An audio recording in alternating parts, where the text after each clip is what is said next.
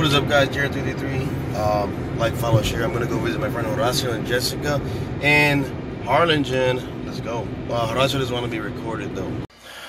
What is up, guys? I'm here with my friend Jessica. Borman, go subscribe to her channel right now. She's gonna do a lot of new videos, a lot of new content, you guys. Basically new content creator. Yes, Jessica Borman. I just started my new YouTube channel 2 weeks ago, so follow me. Let me take a sip. Hold on. So I'm here with Jessica Borman. So she is actually an expert on paranormal experiences. So have you ever? So what kind of experiences have you ever had in your life? Actually, growing up, I've never had any experiences up until the point when my son got taken away. Oh. And I was literally depending on alcohol a lot. I would drink bottles and bottles of alcohol every day. Mm-hmm. So when I stopped doing that, I started seeing hallucinations and seeing demons and seeing all this kind of stuff. So yeah, I'm a true believer in that. And since people didn't know what was wrong with me, I was taken to a mental hospital. And where they diagnosed me with schizophrenia, by the way. Which I was misdiagnosed. I don't have schizophrenia, but it was the alcohol. But yeah, I got the chance to experience a lot of paranormal shit. Cool. And what happened for me, like something very similar happened to me. I started witnessing like all kind of crazy things. But for me, what triggered me, because I call them triggers. Yeah, triggers. What triggered me was weed.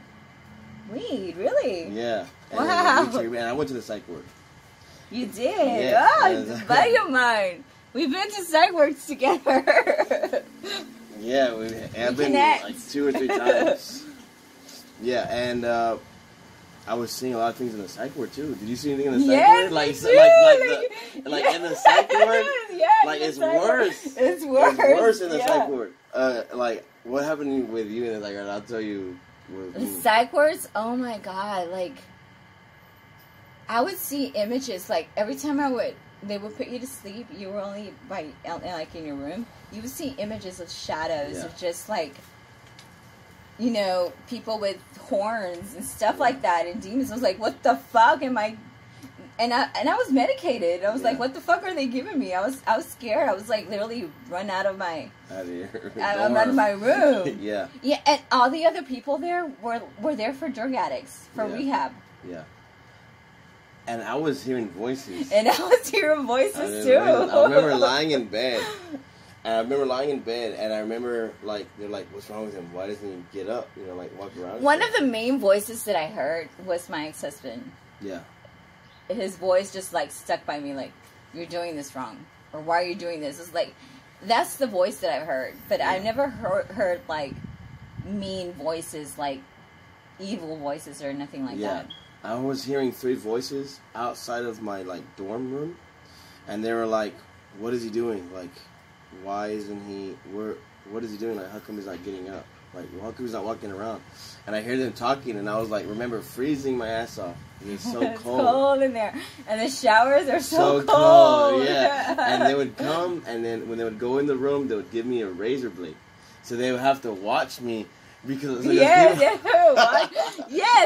to shave me too. You have to shave in front of them because they're gonna watch you shave so you don't cut yourself.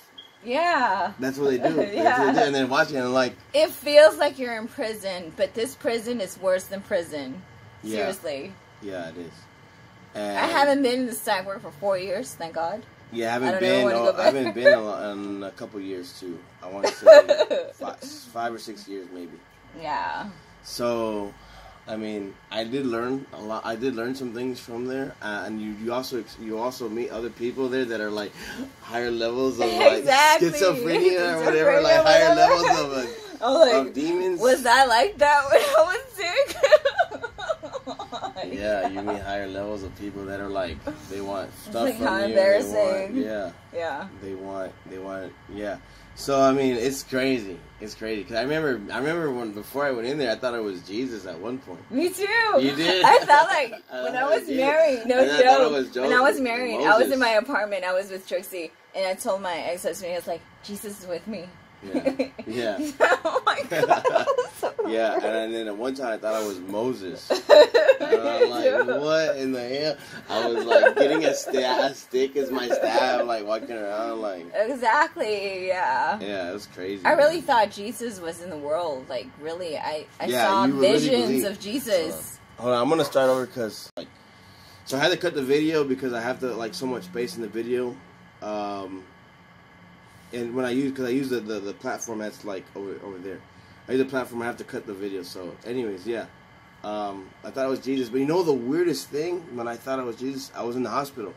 I wasn't in the ward at the time, and there was a guy. He had literally a scar on his head, like right here. He had a scar on his head. Where have you been all my life? Traveling.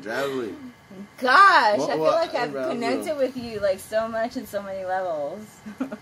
Yeah, and you know, he had a scar right here on his head, and then I healed him somehow, and it went away. The scar went away, but it went away though. Yeah, that's what really freaked me out.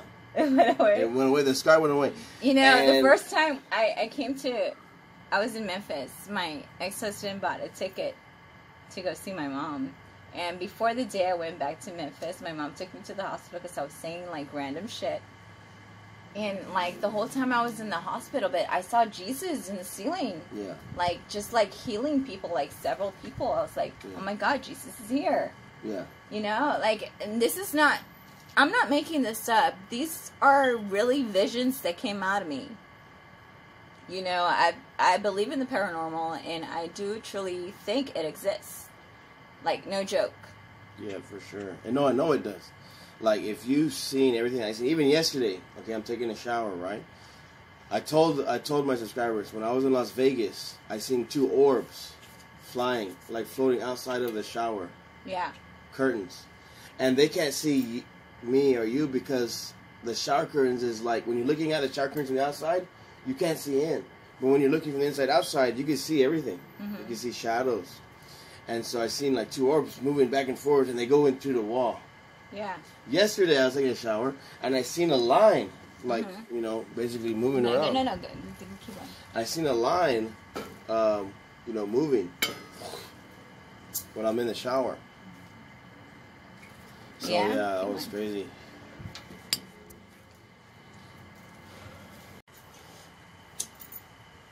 Ron? Yeah. Okay, so back where we were at, since 2011 to 2016, I was in the psych ward. Usually because I was just being dumb. I wasn't being smart enough. I relied a lot on alcohol because my son got taken away, so that was pretty much it. Why I was, as soon as I quit that, I was, you know, seeing a lot of things, seeing a lot of bad things, hearing voices. You know, alcohol is one of the dangerous drugs that you can ever consume because alcohol withdrawals are the worst. And I know this for a fact because I've experienced that for myself. And now that I'm not an alcoholic, I don't go through stuff like that. I mean, it's been 4 years. I mean, I drink socially, but I haven't been to the psych ward in 4 years, you know, so I'm doing pretty good, so. Yeah, I haven't been, like I said, like in 6, 5, 7 years or so, and I've been doing good. And one of the things that I was taking that I went the second time there, it was synthetic. It was like the synthetic, I think like weed or so, and one of them was called Scooby-Doo snacks. And I would go into Pokey's. Oh my God, something that I would never do is weed. Never in my life. Yeah, and I went to the store, okay, not even a regular store. It's called Pokey's Planet. And at Pokey's Planet, I would buy this synthetic called... It'll make you paranoid. Yeah, super paranoid. I was driving my car. I'm surprised I didn't crash so many times. You know oh why? My God. Because I said there was a bug crawling on my leg. And I'm driving in the freeway. And there's a bug on my leg. Like, while I'm driving. Like, there's so many times that I should have crashed and didn't. And you know what I'm saying, and you know, thank God I'm alive right now, because there was some other times one of my coworkers had given me, it was basically muscle relaxers, and you're not supposed to take muscle relaxers while you're driving. And I took them. Oh my God. I took them before I went to work. I was just like I was driving and I didn't want to hold on to the steering wheel, so I was like, and I dropped my hands. Oh my God! And I'm like, I have to drive. Oh no, I don't. And I didn't want to use my muscles. I mean, and then even for the muscle relaxer. Yeah, even for the gas, I didn't want to press on the gas, nothing, because of the muscle relaxers. But yeah, it was bad. Man. Now you can go to